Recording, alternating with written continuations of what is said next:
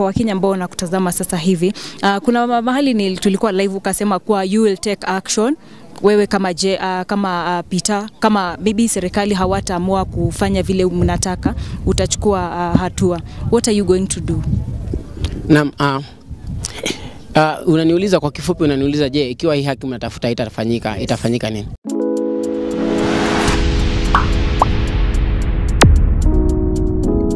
Nataka kusema kwamba hili jambo Jeff mwenyewe sikuwahi kumuona akiwa hai, sijawahi kumfahamu, lakini kwa sababu ya ile uchungu ambao mzazi wake anapitia na kwa sababu ya ile kifo ambayo ilimpata, ile mauti iliyompata, haikuwa ya halali kabisa. Kwa sababu tuseme tu ukweli, kama haijapangwa. Mwanadamu akikuletea hiyo ni kama haijapangwa. Kwa hiyo mimi niko hapa ndani kwa sababu si kwa sababu najua Jeff, mimi hata simfahamu, mamake mwenyewe sijawahi kumuona, labda nimuone leo kwa mara ya kwanza, lakini nimesema ndazidi kupigania haki ya Jeff mpaka ipatikane. Ni kwa sababu ni Mkenya mwenzangu, na zaidi ya kuwa Mkenya ni mwanarika ambaye alikuwa mshupavu na alikuwa ameanza tu tuseme ameanza kunawiri kwa maisha, na hivyo mtu akaukatiza uhai wake. Kwa hivyo jambo la kwanza kufanya mimi kuingia katika hii kesi ni kwamba nataka haki ya Jeff Mwadhi. Okay, Peter, tumekuwa na mazungumzo na mkubwa wa DCI na amesema kwamba mwili wa Jeff maybe itachukua muda kupata matokeo. Na nyinyi wale ambao mmekuwa mkisimamia labda protest and also you hear also maybe for justice for Jeff, mnakubaliana na matokeo ambayo DCI anasema kuwa itachukua muda? Nataka kuambia Wakenya kwamba kila siku nasemanga it's a new step that we are beginning with and we are working with it. Kuwapatia muda sio tatizo. Tatizo ni muda kiasi gani. Kwa sababu tunaweza wapatia muda, wakisema tunachukua muda, wanachukua kuanzia mwaka moja hadi miaka 100,000. Tunasema tu kwamba uharakishwe, na kama uharakishwe zaidi, kwa sababu hatuwezi kungoja sana. Wakenya wamechoka na uongo za polisi, Wakenya wamechoka na uongo za kusikizwa, na tunajua kwamba hii kesi wanataka kuifanya ikuwe ngumu, kwamba haiwezekani. Lakini kitu moja ambayo wamechelewesha majibu ya Wakenya kwamba je, ni nani alikuwa anahusika. Swali sahihi si muda, swali ni nani, na je, haki itatendeka lini. Kwa hivyo mambo ya muda kutuambia tungoje muda fulani, sisi tunawapatia muda mfupi sana, ikiwezekana siku 3 ama siku 4, kwa sababu ni nini hiyo, ni kitu gani, kifaa gani ambaye hawana ambacho inahitajika. Je, ni mwili ambaye hawana? Mwili upo, ni wako na wataalamu wapo, wako na muda wote wapo pia, na wanalipwa pia. Kwa hivyo wanafaa kufanya kazi kwa haraka, na pia hatutaki tu kazi ya kufanyika tu kwa haraka kwa sababu wataka watudanganye. Nataka kazi ya uhakika pia. Okay. Kwenye kesi nyingine zikifanyika kama kwa mfano ya mauaji, wizi, kuna washukiwa ambao huwa wanakamatwa. Na hicho ni kitu ambacho kimepelekea watu wengi kuzungumza na kusema ni kwa nini washukiwa wa kesi hii bado hawajakamatwa. Wewe una yapi ya kusema kuhusu hilo? Nitazidi kurejelea kusema kwamba hapa Kenya fedha uzungumza mno. Hapa Kenya kuna kitu inaitwa Godfather. Lakini tukiondoa ile father tunabaki na God. Tunasema kwamba Jeff Mwadhi ni kijana ambaye hajafariki. Ndiyo mwili wake umelala, lakini nafsi yake iko hai na inaendelea kuzunguka huku ikitafuta haki. Kwa nini nasema hivyo? Kwa sababu wakiangalia hapa Wakenya ambao wamejitokeza na kiasi kikubwa ambacho hili jambo linaendelea kupita katika mitandao ya kijamii na hata kwa kila Mkenya ambaye anaisikiza, utajua kwamba Mungu ni mkubwa. Na kitu kingine nataka kuambia kwamba kwa nini hajashikwa? Ni kwa sababu kuna watu ambao wanahusika naye, ambaye pengine ni wanasiasa wao ambao wanajulikana, pengine ni fedha inazungumza. Lakini hapa sisi tumeamua, tumesema, I always say that money is something but money is not everything. For now we are working with the truth, and the truth is what we want. So about saying mambo ya kwa nini hajashikwa, tunajua vizuri kwamba hajashikwa kwa sababu ya watu fulani ambao wanaweza kukava. Na watu wa kwanza walianza kukava hii kitu, na tusidanganyane, ni polisi ambao walirekodi statement yenyewe ya kwanza. The first hand data are the people who messed up this case. But it is good that God has uncovered everything, and we are going to work with it. So regardless of whoever is covering him up, or them, or the suspects, they are going to be uncovered by God. And this one is uncouth behavior. I can just call it out na niseme, I shout big that it is just not fair. So lazima ifanyike. Peter, we are waiting for the result. Na maybe lile matokeo ambayo mune expect ama Wakenya wana expect zikija zisikue vile venye mna expect, itakuwa vipi? And also maybe kwa Wakenya ambao wanakutazama sasa hivi, kuna mahali tulikuwa live ukasema kuwa you will take action wewe kama Peter, kama maybe serikali hawataamua kufanya vile mnataka, utachukua hatua. What are you going to do? Naam, unaniuliza kwa kifupi, unaniuliza je, ikiwa hii haki mnatafuta itafanyika nini? Tutafanya mfano. Tutachukua one of the suspect that we suspect ourselves, tumpandishe kwa gorofa, tufanye mfano na yeye, tumteremshe chini pia, tuone akifika chini kama atapata haki yake pia, itakuwa hivyo. Kwa hivyo in short tumesema haki isipofanywa na serikali, mikono yetu haijavunjwa, tutafanya haki kwa mikono yetu. Okay. Na pengine ningependa kufahamu kitu Peter Kioi, kuna swali ambalo ameuliza, matokeo ambayo nyinyi mnatarajia ni yepi, na isipokuwa hivyo, yani kwanza tujue ambayo mnatarajia ni yepi matokeo.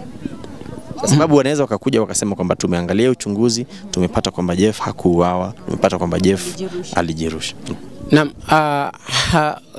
matokeo ambayo tunasubiri haiwezi kukinzana na maelezo ya DCI kwa ripoti ya pili. Ripoti ya kwanza iliashiria kwamba kijana Jeff alikuwa ameweza kujitoa uhai. Ripoti ya pili ikakuja ikasemekana kwamba Jeff aliweza kuuawa na hakujitoa uhai. Sisi hapo ndio tumebaki kwamba hakujitoa uhai. Na kwa sasa hivi tunataka tu kujua, je, ni kwa njia ipi, ni vipi, ni nini kilitendeka mpaka wakati akapata kufariki. Saizi hatutegemei kuambiwa kwamba alijitoa uhai. Sasa tunategemea kuambiwa ni nini kilifanyika, ni mambo yapi yalitendeka. Je, ni nini ilifanyika, ni nani alitenda na ni vipi? Hivyo ndio tunataka kusikia. Mambo ya kutuambia alijitoa uhai, hiyo wanabaki nayo wenyewe. Okay. Naam. Unahisi kwamba wale ambao ni washukiwa pengine wamelipana ndo kesi ipelekwe polepole ama vitu kama hivyo? Naam, siwezi kudhibitisha hayo kwa sasa, lakini naweza kukuambia kwamba kwa hisia zangu ninahisia kwamba wale wanaweza kuhusishwa kwa ukaribu sana na kesi hii ni wale ambao naweza kusema kwamba wako na fedha na wameweza kulipa. Na nitasema tu kama hakukuwa na malipo, hata siku ya kwanza ya kuchukua mwili haingeweza kujikokota, shughuli mzima haingeweza kujikokota. Hata sasa hivi wangekuwa ndani, kwa sababu hata juzi kuna ule mwingine alipatikana mshukiwa kwamba aliweza kuhusika na mauaji ya Elizabeth. Yuko ndani sasa hivi. Hata mimi sasa hivi nikipatikana kwamba niko na shida fulani, nitaweza kuwekwa ndani. Juzi nimeweza kufungiwa katika police station ya Central mchana mzima. Na ni barua tu nimeendea ya kutafuta pami ya notification tu nimepeleka kwamba tunafanya maandamano. Niliweza kuzuiwa kwa kipindi cha masaa 12 kwa kituo cha polisi. Je, huyu ni nini inamfanya anaua na hawezi kuingizwa, ama ni nani huyo mwenye anakuwa juu ya sheria? Okay. Mara mingi shughuli kama hii ikifanyika, mostly watu wa media wanawekwa karibu sana ili kupeana ripoti ambayo inafaa. Siku ya leo tumeona media wamekaziwa sana, wameambiwa wasonge mbali. Labda what can you say about that? What I can say about the media, and the media sometimes media act, maybe they act too much, but they act to make us feel free na watupatie enough report. But sasa unaona hii kesi inahusisha kitengo cha usalama, na kwamba ni kitu ambacho it is in a public domain na inahitaji uhalisia sana katika kufanya kila kitu. Kwa hivyo nadhani waliweza tu kuwazuia kidogo ili waweze kufanya kila kitu kwa njia inayofaa, na ili hawakuwa na lengo la kuweza kuharasi. Okay. That is what I think. Okay. Kwenye shughuli ya maandamano, mmekuwa mkiandamana kwa muda sana, na nataka nifahamu ni kitu ambacho kitakuwa kinaendelea mpaka justice ipatikane, ama baada ya exhumation leo itakuwa imeisha? Nataka kusema kwamba nashukuru kwanza kwa mbunge wa hapa mahali tupo Likia, eneo la Likia, kwamba tutakuwa naye kwa maandamano siku ya Ijumaa. Nataka kushukuru kila mmoja amekuwa akijitokeza. Nasema kwamba leo ndio imeanza upya. Tunaendelea kila Friday tuko maandamano mpaka haki ipatikane na hakuna atakayetuzima. Okay. Naam. Pengine ungepata fursa ya kuzungumza na washukiwa wenyewe na Fatxo, ungewaambia nini sasa hivi? I don't negotiate with the terrorists, and I don't negotiate with the suspects. I've always been sometimes I've been found in the wrong side of the law, and there is no negotiation. And this is a murder case and is a brutal killing. There is no negotiation. Nikiweza kuletewa hata sasa hivi hapa na nipoe panga, nafyeka vichwa.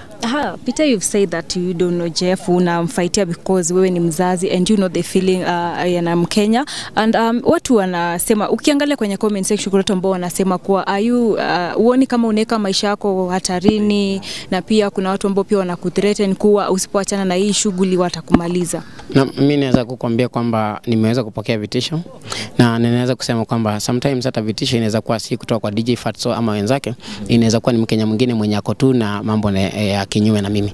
Nataka kusema kwamba wale wananitishia wanachelewa zaidi. Wangeweza kufanya kitu wanataka mapema, ndio best. Mimi nasema siogopi, sitishiki, na siwezi hata siku moja siwezi kurudi nyuma. Na kitu kingine nataka kuambia Wakenya ni kwamba wasiweze kuandika uvumi tu kwa mitandao. Mimi sikuwahi husika katika kuchangisha na kusema jina ya Jeff. Wale ambao wameweza kutoa fedha zao kwa mfuko ni kufadhili maandamano, na zinaonekana. Mnaona kwamba kuna mabango, kuna watu wamevaa t-shirt, kuna watu ambao walikuwa wanakuja, wengine wanataka maji, na pesa zote ambazo tumeweza kuchangisha kwa sasa, tumechangisha kufikia jana tumechangisha 350,000, na bado kuna pesa ziko ugaibuni shilingi 500,000, kwa hivyo itakuwa takriban ya shilingi 800,000, na hizo fedha zote zinaingia kwa Mama Jeff direct, na hakuna mmoja wetu atahusishwa katika hata kugawa shilingi moja, na ikipatikana basi we cut off the person from our media. Tuseme kwamba mimi niko straight, I have also my faults. Kuna mashida zangu kivyangu, maybe niko na kasoro zangu kwa watu wengine, lakini mimi katika hii kesi hakuna mtu analipwa